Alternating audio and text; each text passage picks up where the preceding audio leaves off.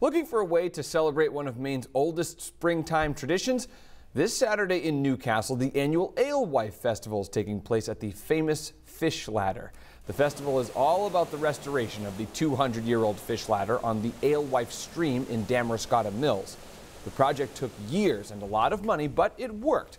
Last year, the annual run of fish saw more than 1 million alewives climb the falls into the lake. Organizers say visitors should get to see a lot of fish. Got a late start, but now it's getting quite strong. It's still intermittent, but when they come in really large numbers. And if you look over the bridge over there, you'll see that the water is completely black with fish. You'd have to see it to believe it. They're all waiting to come up.